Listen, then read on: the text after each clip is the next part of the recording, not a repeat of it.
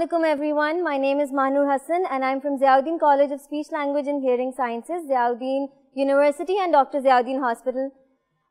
With our motto of knowledge and beyond at Ziauddin University, our college holds several certification courses for speech therapists that help them to be trained enough to work at different other domains that our profession has in store for us. This time we had FEAS.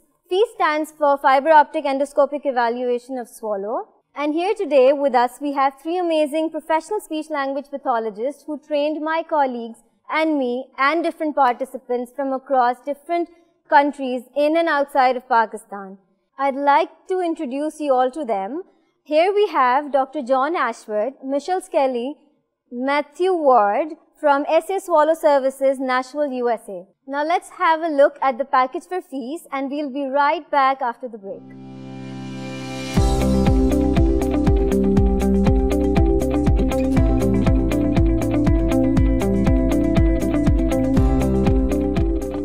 Dysphagia is a feeding and swallowing disorder in which food or water is at risk for entering the airway pipe instead of the esophagus, which is our food pipe.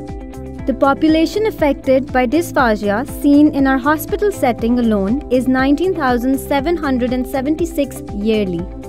The causes of dysphagia includes patients suffering from stroke, dementia, traumatic brain injury, tumors, Parkinson, Alzheimer's and other neurogenic conditions. Its signs and symptoms are difficulty swallowing own saliva, choking on foods and drinks of different consistencies, having recurrent chest infections, and those whose swallowing mechanism is not functionally within normal limits. Dysphagia is assessed non-instrumentally and instrumentally, starting with a bedside evaluation and then conducting a modified barium swallow. Moving on to a 100% accurate diagnostic tool, FEAS, Fiberoptic Endoscopic Evaluation of Swallow.